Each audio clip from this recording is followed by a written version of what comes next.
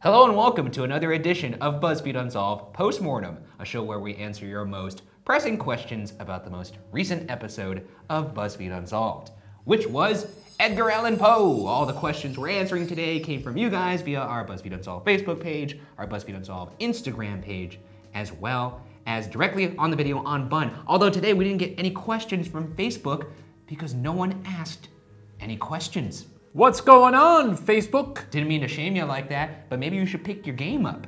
I know this isn't supposed to be very much a topical show in terms of what's going on in the world at large. However, make sure you're washing your hands and practicing social distancing when you can so we can curb COVID-19. Yes. One way to stay safe is to stay inside and watch BuzzFeed Unsolved. I mean, how much did you know about the episode going into it? Not much. I'm familiar with his works. I knew that he died kind of young. I didn't see the John Cusack film. All right, let's move into questions about Edgar Allan Poe. Here we go. Here we Poe. Let's take it over to Grahamtown.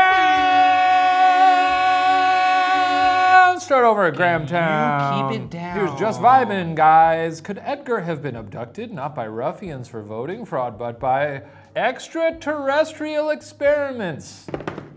Starting off with a banger.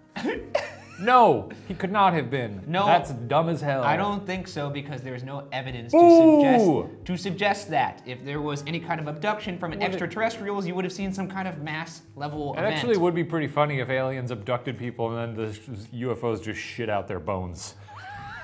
What the fuck? Just squirting it out the tailpipe like a wood chipper? Yeah, I just feel like people would have seen that. Today might be a little easier for UFOs to hide under the guise of like an airplane or something like that. But yeah, back then you see something in the sky that's not a bird.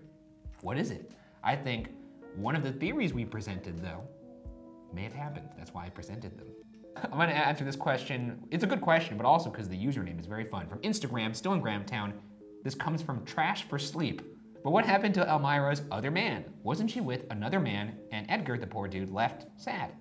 Why did they get engaged again? I saw some people giving us flack for being a little hard on Elmira for leaving Edgar.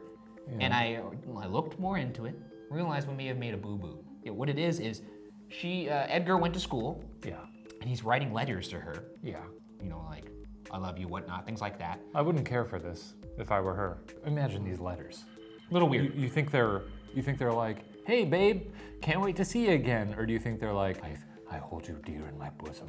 Probably a lot of bosom talk. A lot of sweaty bosom talk, probably. Sweaty bosom. My sweaty bosom grows sweatier by the day. Continue with what you were saying. Her dad does not approve of this union. He blocks these letters.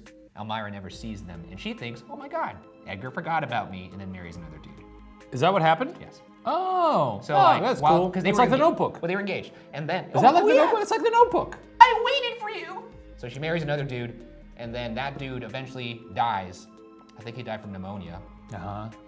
As you do. And then after that, she reconnects with Edgar. So in fact, their love was as true as snow, or pure as snow. If I had a daughter and she was like, I'm gonna marry this poet, I'd be like, oh, what are you, like some kind of classist? Is that what you are? No. Is that what you are? No, I just hate poets. And I would say, no daughter of mine will marry a poet. Yeah, so hear that, take a fucking hike, Robert Frost. Out of there, T.S. Eliot, get out! Elab1115 on Instagram says, when can we get the next episode? Next week, or this week.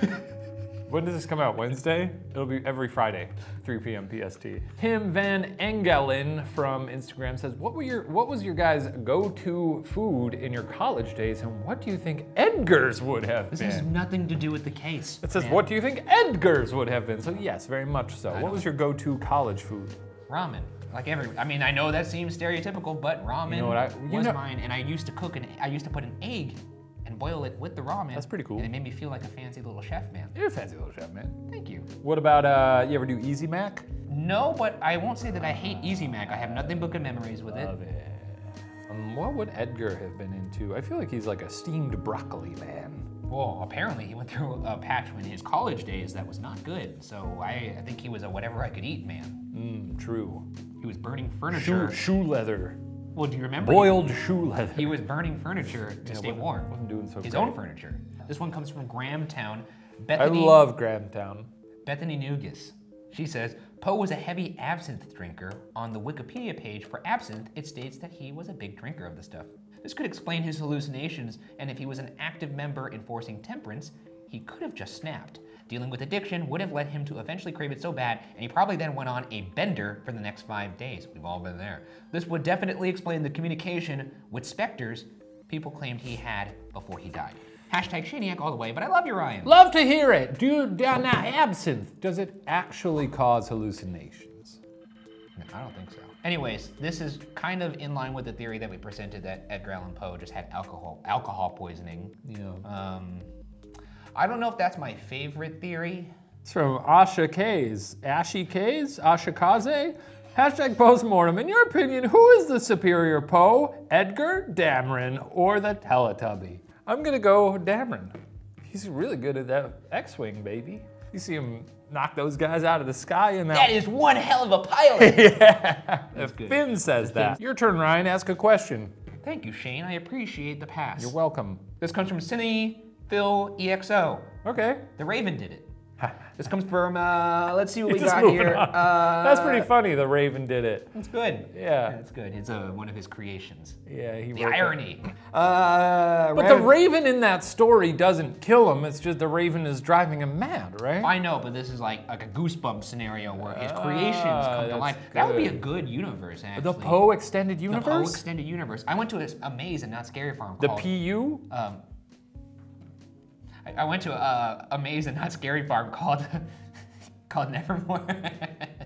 That was pretty funny. I'm not gonna. Yeah, I tried really hard to suppress it, but you know what? I'm funny. You are, man. I'm a funny guy. He's a funny guy. Shame a day. Funny guy. Nevermore. They had a maze that was based on all of his scary tales, and you would walk through them and see them come to life. Did like a little Poe come out and like kiss you? This comes from Queen Keyline from Klein. I don't know if it's all Americans or just you, but the way you say the word macabre makes me very uncomfortable. Now this is funny because we had a big discourse about this on set. This is why I picked this question. Yeah, it is. Get into it. Remember, we had a nice little discussion about whether you pronounce the R, macabre. But the correct pronunciation, there's two. If you go to Oxford Dictionary and like a bunch of others, Merriam-Webster, they have two pronunciations, which is uncommon. Normally there's only one. One pronunciation is macabre. The other one is macabre. I think that I argued in favor of macabre. I think that's the generally accepted pronunciation. That's what we went with in the episode, but I knew this question was gonna come up. And I think the people who are arguing in favor of the other pronunciation are wrong. I think that's true. It's macabre. Also, that's more fun to say. You know what? Like that extra. That's just all baggage. I can think is maybe if you put a little mustard on the end, like macabre, like. The mustard of the macabre. Macabre is not how you pronounce that. It just feels like a little bit of weight. Also, on it. I don't know what they're leveling at us here with. I don't know if it's just you Americans. Where are you from exactly? Well, here's. I don't mean that in a xenophobic way. Here's the. I just genuinely want to know I was trying where to you're quickly from get away from that. and how you pronounce it. So. Here's from Zotopil on Instagram. What are your thoughts on Poe mumbling the name Reynolds over and over before his death? Do you think it was someone he knew? Perhaps a murderer? Someone he was drinking with? Was there a reason it wasn't mentioned in the episode? Love you, beautiful ghoul boys. Heart emoji. Maybe he's just a big fan of Deadpool. I've never seen those movies. So stupid. There's two of them, right? Yeah, there's two. Two's pretty good.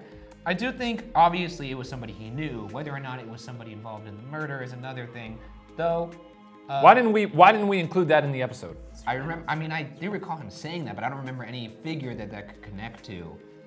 It could be a murderer. It could be just a friend that he had a drink with one night, and it was like, Reynolds, good night. If we're talking about the cooping scheme, maybe Reynolds was one of the ruffians who then forced him to drink so that he would go and coop.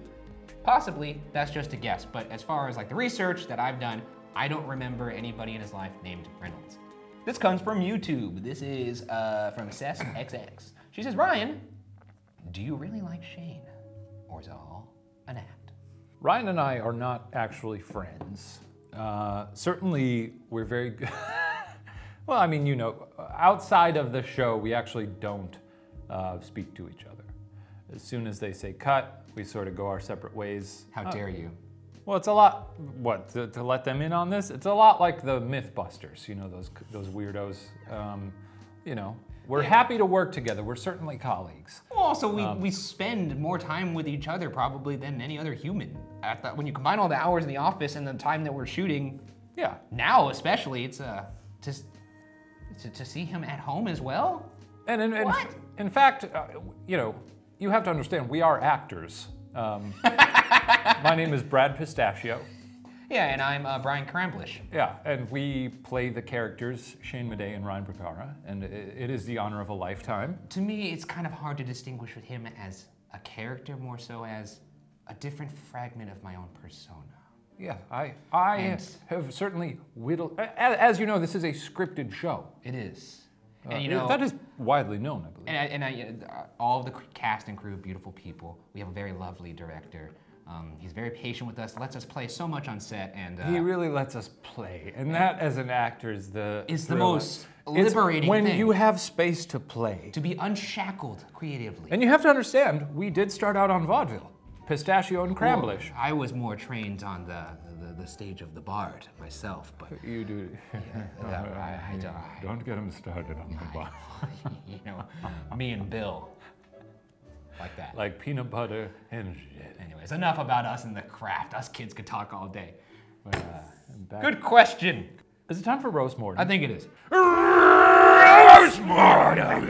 It's time for Roast Mortem. A segment of the show that has a new shirt that you can get on hottopic.com.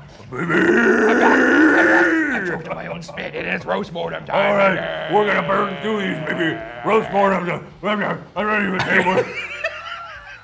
Here's from Roast Burn. I don't know. Well, Shane looks like a guy around the 70s who's deeply entrenched in the burgeoning porn scene and trying to finance his heroin habit while in deep debt to the local New York City mafia. Look me in the eyes and tell me he doesn't. He doesn't! I doesn't!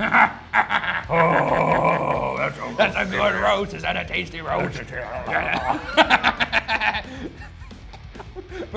Moving on to the next roast. This comes from FHA. I can't even understand you. This is like Batman if he did a lot of cocaine. I'm not wearing hockey pants. Not everything. Not yet. The macabre death of Ryan's hairline. Oh shit. Actually, I can't make my hair go back because every time I do that, it just makes it look like I have a 10-foot forehead, which I do. You have always had a large forehead. But if you look back, even at the old episodes, your dad has a large forehead too. I've always had the same hairline. It's unfortunate. It's still there. It's always been that way. But when my hair gets too long, the sideburns kind of create this like arrow pattern. And if I pull it back, the forehead. Yeah, that's why I'm just trying to figure out how to have long hair, and I didn't really quite get it. Anyways, back to the roast. Good one. To the next Here's one. from Oscar Drumming. I feel like Ryan is slowly absorbing Shane's extra forehead. I'm happy to have back to the forehead thing. More power. This is comes from Nate Sinclair. Why do you guys look like bums? No offense, though. There's a housing crisis right now. You need to be more empathetic and start thinking about human beings as human beings, even if they're down on their luck and maybe don't have a good solution for living, because sometimes it gets tough out there. There's other world besides you. Maybe you should open up your eyes and your heart. Great. That's been Roast Mortem, everybody. That's good. This is a good week. Oh man, my heart's beating so fast. Yeah, so much really adrenaline revved coming up through my veins. Yeah. So, Ryan, I have a question for you. Yeah. Feel free to answer this. Yeah. If you're hesitant to, you don't have to. If you do want to answer it, then be my guest. Get on with it. Okay? And again, I'm only asking this out of, I'm just purely interested. What's coming up this week? How do I talk about this one without giving it away? Ooh. Think on it. Think and be very careful with your words. Be very careful. Because this is going on the internet. You know what? Let me ask you this. Okay, I'm all ears. I'm all ears. I asked you a question. Let me answer your question with a question. Okay, all right. What do you think of the fictional novel Dune? It's good. I'm excited for the films with that really good cast. Doesn't have anything to do with the story, but kind of a clue. Oh, interesting. You do know what the next episode is, don't you? It's about giant worms? We'll see you next week. Oh, you have a little spiel you do at the end here. Oh yeah! That does it for this episode of BuzzFeed Unsolved Postmortem. Make sure you tune in to the next episode and send in your questions to the BuzzFeed Unsolved Facebook page, the BuzzFeed Unsolved Instagram page, or comment directly on the video On Bun! And maybe We'll see you'll be at the movies. You'll be on the next episode of BuzzFeed Unsolved Postmortem.